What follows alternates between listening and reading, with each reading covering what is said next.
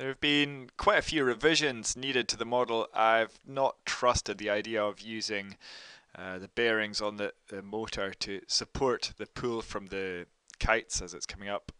So yeah, the wheel instead is going to connect through what would normally be the axle of a crank on a bike. So I'll get the crank bottom bracket here. That's the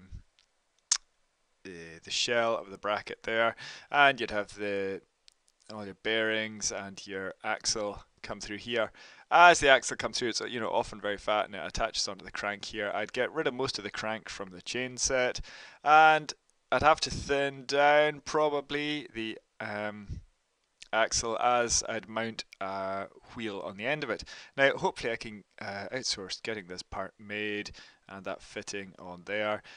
I'm going to run into problems here in that if this is rotating about this axle here, this axis, pinned by that bit, so that's going to mostly be in compression actually. Yeah, I want to make sure this chain isn't, the chain as it comes off of here isn't going to be smashing about here. Wondering whether to put this part down round. Let's see if I put it down round the sides here, keep it low, maybe make a bracket off of there and have it out to the side. What quite will the effects be? Or should I, extend it, keep it up? Is there a way to run it underneath?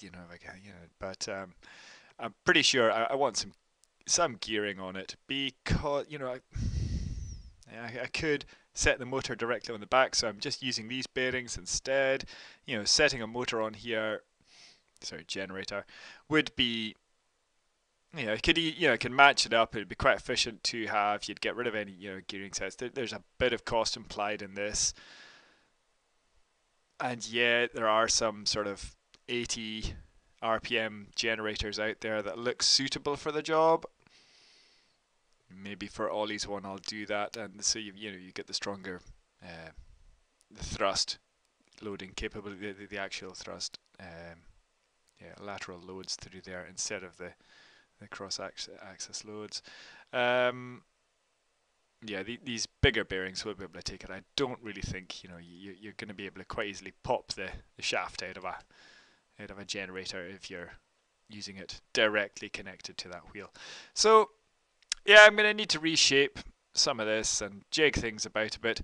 I do have, however, let me set up lock the horizon there. I've got some, a cutting list. I can't see the sheet there, but yeah, I'm trying to build up a cutting list because this is now all going to be. I'm going to smooth this off. It's going to be 6mm and pretty much all these parts as well, and any mounts that I've got involved, and these pieces here. These anchors have arrived now. That's great. That's all going to be 6mm stainless, and I'll be able to. Oh, there we are. I'll be cutting it out of a sheet. I'm going to get a better packing algorithm than this so I can fit it in, but it all fits fairly neatly together so far, depending quite what I'm going to take out of here. Let us know what you think. Ta.